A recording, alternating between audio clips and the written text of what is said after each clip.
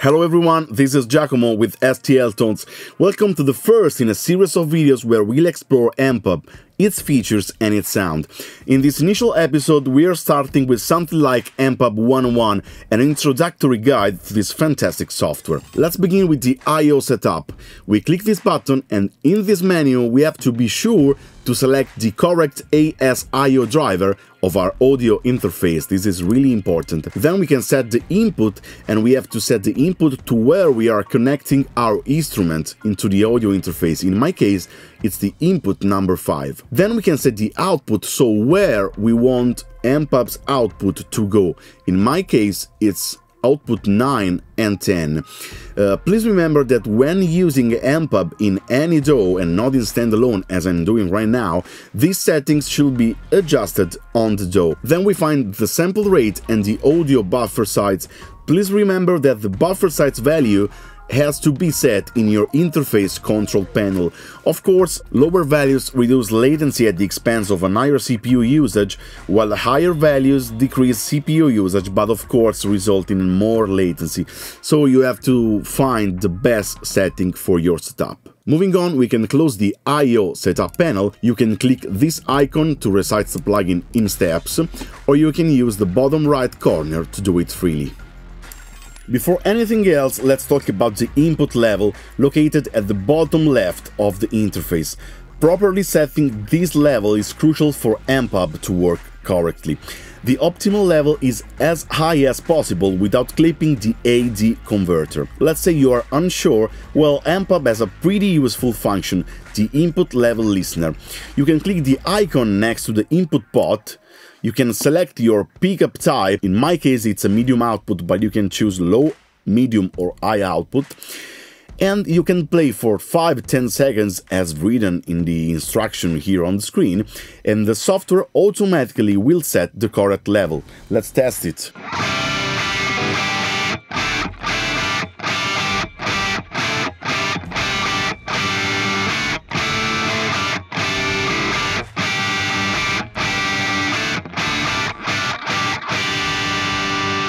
As you can see, AmpHub set -4.1 dB as my optimum level, working with this guitar and this instance of AmpHub. So please carefully repeat this step to set the correct input level for every guitar that you have. I'm sure you have a lot of them. Please remember, this step is really vital to get the best from AmpHub, so dedicate it the necessary time. Now, in the bottom right corner is the output control, and let's jump back to the left side of the panel. We find the gate. So the gate is useful for removing background noises, hiss, hum if present. So turning it clockwise reduces noise, but be cautious. A high gate value cuts sustain on long notes, so set it very carefully. Next we find the tuner with the indicator in the center. I'm sure you're pretty familiar with the tuner. And we can find the reference value on the right, a button to mute the plugin while tuning on the left, and a pot to adjust sensitivity for specific instruments. We can close this window and let's delve into the 4 fundamental sections of AmpHub. So StompBoxes, Amplifier Section, Cabinet and microphone options, and post effects. In the center we have the selected model with a very realistic graphic that precisely reproduces all the controls of the amplifier that we can interact with. As you can see, I can modify and I can use all the pots. I can do whatever I want. If, for example, I choose an amp with some switches, I can engage or disengage switches. I can do whatever I want with all the graphic interface of the amplifier. If I modified some settings and I want to revert them back to their original values, I can double click the pot, like in this way, for example, to do that. At the top I have the name of the selected amplifier, and by clicking on it I can access the Amplifier Selection menu. As you can see, the choice is very extensive, ranging from vintage style amplifiers to more modern ones, from those with low gain to those with a lot of gain.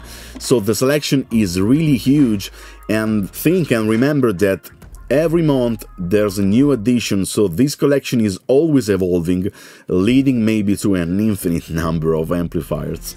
Another thing to remember, let's say that I want to open up, for example, the Hot Vet Doctor just to change the amplifier.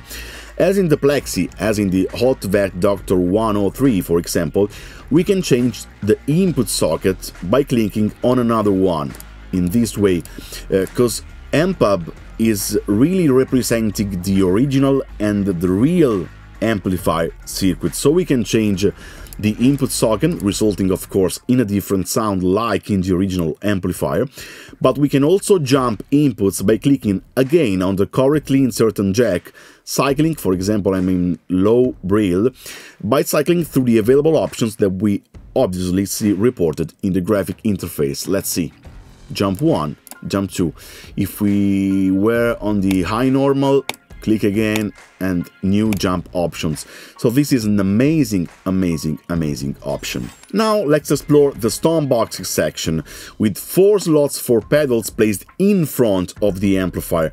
The 4th is visible by scrolling right. As you can see, there is a scroll bar on the top and we can scroll and we have 4 slots. By clicking on select, we can choose the pedal, and as you can see, the choice is very extensive here too.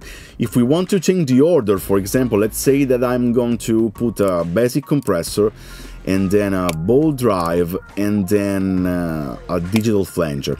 Let's say that I want to change the order of these pedals. It's very easy, just click on the swap button and then click on the new desired position. It's really easy. I can do that how many times I want, of course. Now let's move to the cabinet section. Here we can find many options in these 2 available slots, so we have 2 separate slots. We can choose the cabinet, of course, for example this Bogart SL-V30, but we can choose the microphone too. This microphone is gonna mic that speaker, for example the Dynamic 57.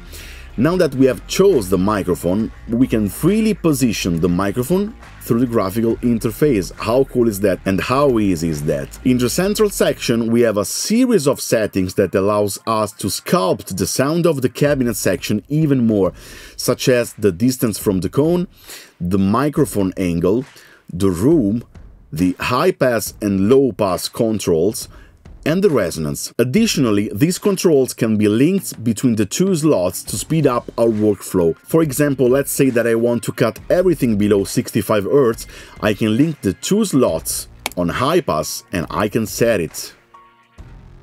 So easy. At the sides of the speakers we can find the respective volumes, okay, 1 and 2, and then we have the button to invert the phase, 1 for each side of the cabinet module, of course. In the up-centered zone of the cabinet module we can find the mix mode and the pan mode. So we have the slider that allows us to mix the 2 slots in mix mode, or in pan mode we can freely pan each side of the cabinet model. This is very cool and convenient. At the bottom we also have the possibility to load third-party IRs. We can click this button and load whatever IR we want. Of course, all these options up here are available when working with AmpHub's caps. Last but not least, we can find an equalizer for each slot. We can access it through this button. And as you can see, we have a classic parametric equalizer at our disposal, where we can adjust, of course, the gain, the center frequency and the Q, which is the bell width. Having this additional function available for both slots is another really cool help in quickly achieving the sound that we have in mind. Now let's move to the effects section. You find 4 slots with the same logic as the StompBox section. The choices are extensive here too, providing plenty of room for experimentation. For example, I can load digital delay, I can load digital reverb, and I can load siren chorus, and of course I can swap the order of this pedal as we previously seen on the StompBoxes section. Please remember that these sections are in order of routing, so the signal goes into the StompBox section, then into the Amplifier section, then into the cabinet section, then into the effects section, and then to the output. We can also individually bypass the various sections if needed by clicking further on the currently selected section, like this. This option is maybe useful if you want to use some AmpHub sections along with other third-party plugins.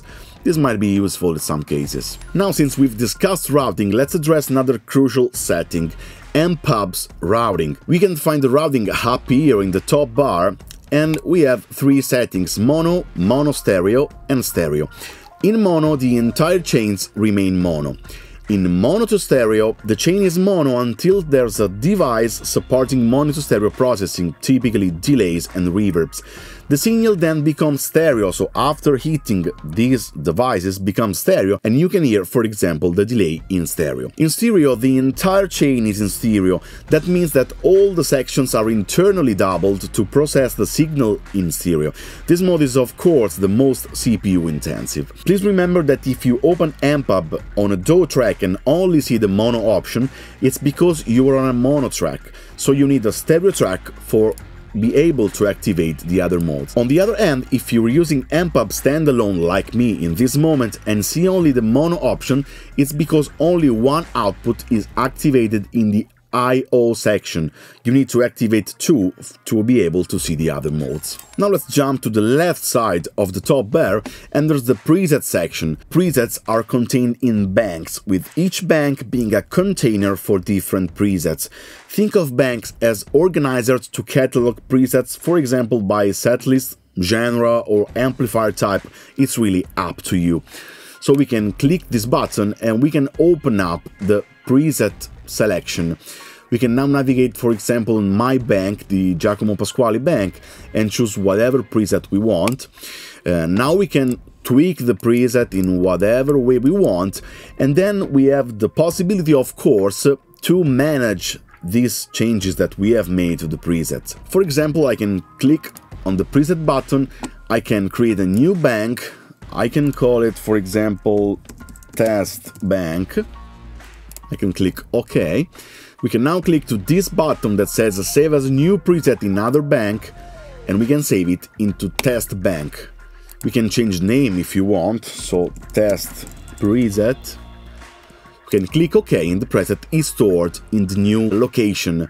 We have some other options too, so for example, we can save the preset in the same location where it is at the moment.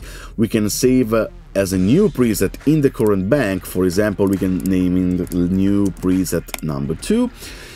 We can restore if we made some edits, whatever edit we did on the preset. We can click this button and we can restore the preset to its original settings. This is another very convenient feature. We can edit the name of the preset, and we can type in the new name. We can delete the preset, and we have two buttons for copy and paste presets into the various banks. As you can see, preset management is truly versatile, designed to accommodate all your needs. Now let's move a bit to the right and we can find the tempo section, where you can manually set the BPM or use the top tempo function to set it. In a DAW, this section is absent because the tempo automatically syncs with the project.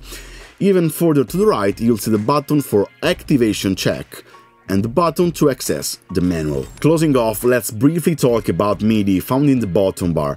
AmpHub is designed to be fully controlled by MIDI, both in the studio and live. So let's go in the bottom bar, we can click the MIDI button, and here it is, the MIDI window. Please don't be scared about this, it's very easy. To let you know how easy it is, let's close this window and let's approach MIDI in another way. Please know that by right-clicking any AmpHub control using MIDI Learn, you can easily set up MIDI controls. For example, I can add another pedal, the ball drive S1, I can click the right button and I have MIDI Learn preset and MIDI Learn global. So the distinction is between a global and preset. In global, you assign the control for any preset. Essentially, of course, it's a global setting. For the preset, the assignment is saved only in that specific preset. For example, let's try to assign the on-off of this pedal via MIDI. First of all, we have to connect a MIDI controller to our computer. In my case, it's a Morningstar MC6 Pro. Then we have to go to the I/O setup and we have to be sure that our MIDI controller is recognized by the system, as in my case Morningstar MC6 Pro, and we have to activate the MIDI input. Now we are ready to make the assignment. So let's right-click the on-off button of the pedal. I can click the MIDI Learn Global feature because I want to control the on-off status of the first slot in the Stomp section for every preset. I can click the button, the MIDI Learn window appears, and now I only have to press the MIDI button on my controller. For example, I can hit pedal A, this switch on my MC6 Pro controller, the window goes away, and now I can toggle the pedal on-off. I can repeat, for example, this thing with this other pedal, right-click, MIDI Learn Global, and I can hit this other pedal. Once again, I can freely toggle the on-off status of the pedal. Think that you can also connect volume pedals, MIDI volume pedals. For example, I may connect a standard volume pedal in the expression ports of my MIDI controller, so I can control the wah pedal, the volume pedal. I can also, maybe, if I would like to, I will be able to control the pots of an amp. Right-click, MIDI Learn. So we have really a lot of MIDI options, and please remember that there's already a detailed MIDI video on the STL Tones YouTube channel that I invite you to watch to explore all these MIDI features in detail. Thanks for watching this video. I think we made a pretty wide introduction to AmpHub, covering all the basic functions and sections and settings and whatever. So if you enjoyed or found this video useful, please click the like button, leave a comment and activate the notification bell to stay updated on new videos. Thanks for being with us again. Our journey into AmpHub is just beginning. See you in the next video.